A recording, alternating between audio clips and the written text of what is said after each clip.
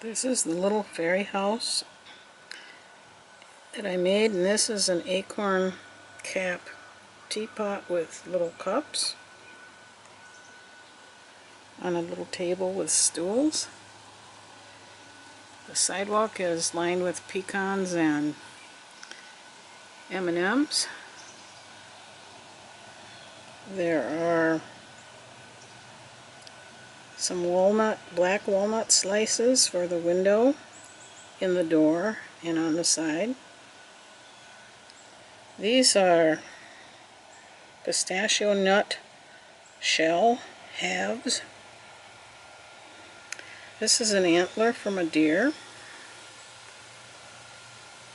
And on the other side, there's another antler. There's a poppy seed pod. There's an amethyst cluster. There's a stovepipe chimney made out of copper tubing. The rest is made out of driftwood. This is a millifiori glass tumble.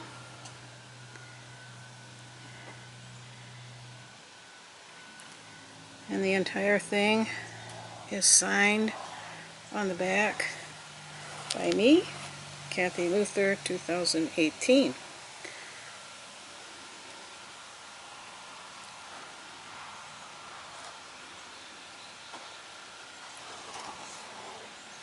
Very unique piece. A shelf for the roof overhang over the door. An antique rose-shaped button, shank button. Gives you the entire fairy house. Thank you for looking. Bye for now.